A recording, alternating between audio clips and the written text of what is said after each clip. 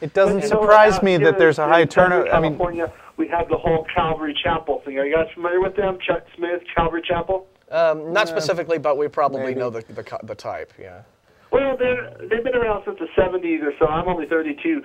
But what I mean is, it seems like wherever you go, the mega churches are kind of different. Out here, they're cool churches. You know what I mean? No, they're just like that here, too. Yeah. I mean, they're like, you see signs on billboards with, like, a pair of grungy jeans on legs, and there's a guitar lying around. And I got a flyer. Like, come to our church. I got a flyer from I think it's a wannabe megachurch. It's a new church here, like in my end of town, south of town. You know, and the front of the flyer said on it in big red, sort of MTV-ish looking letters, "Church sucks."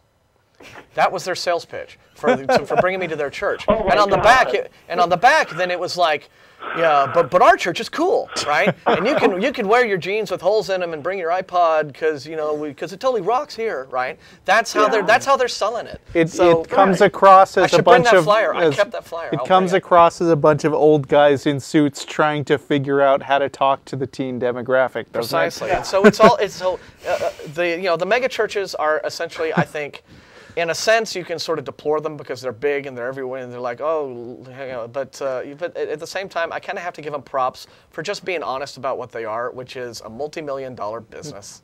It is. It's a business.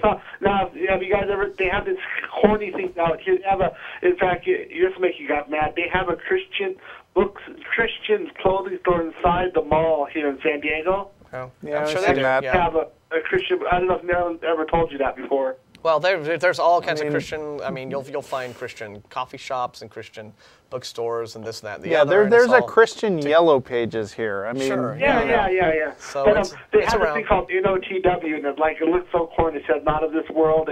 They put it on their cars and stuff. And it all looks gangsta with the T-shirts. Yeah, we know. It's a business. It's a business. It is. And at least they're being honest about we're just making money here. You know, so I bet we could really get some big business from those kids today with their hippity hop. Right. Well, you know what I'd ask you too is why does a lot of people grow up Catholic, right? But then they change to these mega churches. Why do a lot of people leave the Catholic church and go to those mega churches? Oh, we don't know and we don't care. I mean, because marketing works. If it didn't, they wouldn't do it. Okay, so but listen, we got to get to our next guy. All right. Okay. Thanks for calling. Bye. Actually, I was just remembering, you know, Wretched Radio? What's that guy's name? Todd Friel. Yes, okay. Todd Friel. I listened to him once do a big rant about VeggieTales.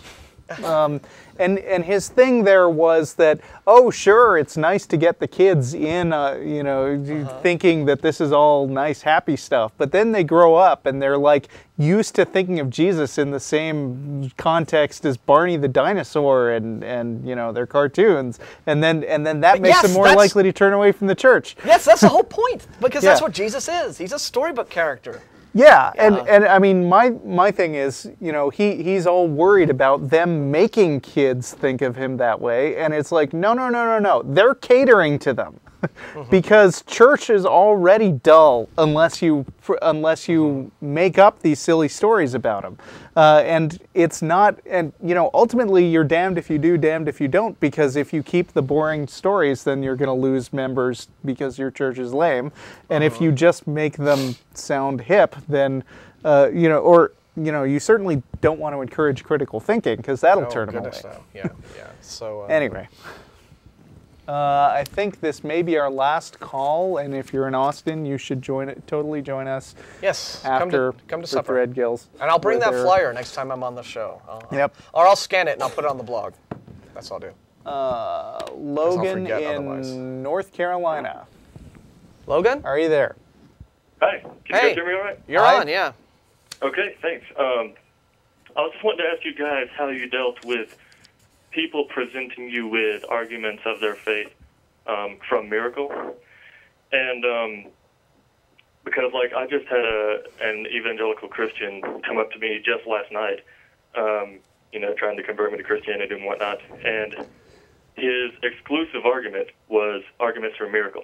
And basically what I had to do was I had to, like, he would present me with one of his, you know, vastly unsupported claims. And, well, like, give us one. What did he say? Yeah. Well, like for example, he would just say, one of my friends, had a leg that was shorter than the other one, and she watched it grow, like a whole foot. Yeah, and just these wild sort of claims, and I basically had to go through each one of his claims one by one and give an explanation for. Yeah. Okay. Wait. I'll tell you a technique that I learned from Jeff. I like it very much. Okay. When somebody comes at you, and they're going to want to like throw as much stuff at you as you can, because they know that your time is limited and they can take 30 seconds to say something and you have to like take 10 minutes to research it. Right. And you just don't have the time for that. When you get somebody doing that, the first thing you need to say is, okay, hit me with your single very best miracle. Okay? What is the one thing that is the most convincing? Then you deal with that one, and then they try to change the subject, and you say, hang on. If your best miracle wasn't good enough, then why are you trying to bring up a different one? Yeah. You got to keep it focused, is what I'm saying. You brought your A game, it failed, your B game is not going to work, Yeah. But it's, you're dealing with an irrational thinker there, right? I mean, you're dealing with someone who has just convinced himself, that these unusual, miraculous events occur. He knows that, he knows that he can't prove them. He must know that he can't prove these things happen to you. I mean, how does he say, it all comes down to, just tell him, okay, you're making extraordinary claims. They require extraordinary evidence. How do I know that any of these things you're telling me actually happened? He may bring up prayer as a thing. It's like, oh, well, somebody prayed that their mother would be cured from cancer, and then their mother was cured from cancer. And you're like, okay, well, what about all the other people who have cancer, and they get prayed for, and then they don't get cured from their cancer? Well, so does God mean that he just decided to like this one cancer victim on this particular day and not the millions of others? Miracles are just very selective things that, as Russell said, they'll just hit you with so many of them that you can't possibly refute them all. We're running out of time, so I'm going to have to let you go. But I mean, the one thing that I want to leave this on is that you shouldn't let anybody change the subject without strongly making a note of it. I mean, even if it's just to say, I acknowledge that you're changing the subject. Can we agree that that one wasn't good enough? Yeah. Okay.